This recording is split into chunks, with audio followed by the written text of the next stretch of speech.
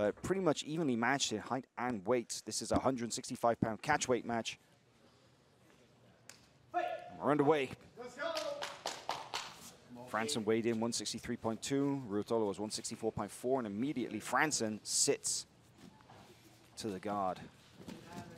Very dangerous strategy against somebody who's got that diving DOS choke that we've seen before, right? I mean, Kade pretty much, he's hit a couple of highlight reel submissions like that.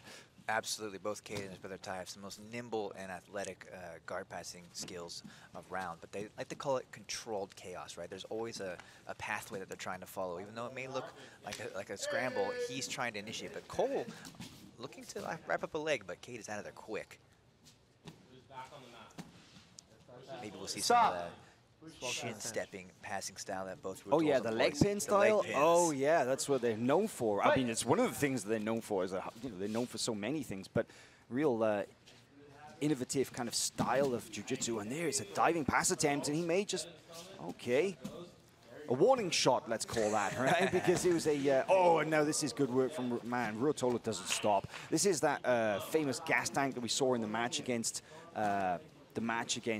Ethan Krelenston, about how he just poured on the pressure. And it can be overwhelming, but look at that. There's a diving choke attempt there. Yeah, like this is what you got to be on the lookout for. That's why you mentioned the diving darts, and he's not shy about it. And look at that really buttery, crisp knee. Oh, back on a leg. Oh, wow. In on the leg there was Ruotolo, but man, Franson, poker face. Absolutely no reaction whatsoever there. Interestingly enough, Cole Franson told us before this event that he watched the match with Kade and Ethan Krelenston, and that's why he wanted this match. I thought that's an unusual reaction. You watched that match with Ethan Krelenston. I think the average player would say, that may not be for me. Oh, there is a back take here from Ruotolo. Close there, man. I mean, Franson was able to recover, but the pressure is key here. Ruotolo, when he gets going, it's hard to stop him, right? Yeah, he's just a freight train. This momentum will slowly increase over the course of the next 12.5 minutes here we have.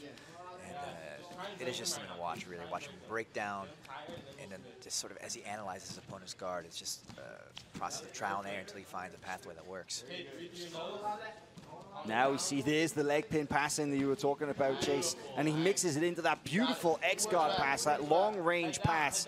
Franson's guard retention, though, has been absolutely on point. But is there going to come a point where Ruotolo is able to get past that and secure the upper body control? Stop scooping back. And these guys are just so fun to watch. Fight! Yeah, Ruotolo, man, he just doesn't stop. He's like the Energizer Bunny. He just keeps going. And well, look at that. You can see this is an interesting tactic. He's got the hand across the face there from the top position. That's something we saw Ty doing in his last match against William Tackett. It's something because, you know, if one develops a technique, you pretty much, you know, both of them are going to use it, right? Well, they spend so much time training together that, yeah, it's shared discovery, right? And they find what works and just simply add it to their game. It's terrifying how much better they may be in just a year from now because all they do is train. And they're so talented. There it is. There it is. We discussed it. Could he eventually just find his way by wearing down Cole Franson's guard? Could he find his way into top position? That's exactly what he's got. But look at that. Great guard recovery from Franson. Great defense from bottom. But look at it, Ruotolo, right back at it. He's smelling blood. You know, he's found the gap. He knows now. Okay, I got the timing here. Franson's guard recovery is absolutely phenomenal, though. Absolutely. I mean, such flexible hips. But it's like it just keeps coming. Yeah. He just keeps pouring it on. Look at this. Franson is the underdog in this match, a plus 350 underdog, which might sound strange considering he's the number 7 ranked 155er in the world. But Kade is the number 2, and he's a minus 500 favorite.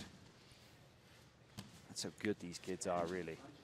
And you have to think, as much as we're talking about Kade here, Cole is also reading and analyzing all of these movements, and hopefully looking for his opening for that he can seize. The danger is, does he start focusing on recovering the guard so much that this kid could jump on a darts from anywhere, right?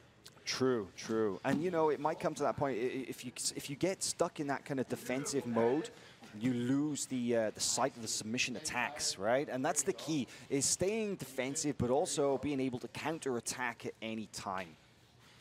And Franson right now, his guard recovery has looked great, his defense has looked good, but look at that. Look at the way that Ruotolo is just dragging Franson's head into these kind of positions. Think and about how rolling many attacks Kade has Well, had. he's got a We're not chin even at 5 minutes in yet. He's got a chin strap, but Cole has come up on top. Yep. Oh, now this is better for Cole because Cole's actually got the shoulder in the neck right now. This is the kind of Von Flu territory.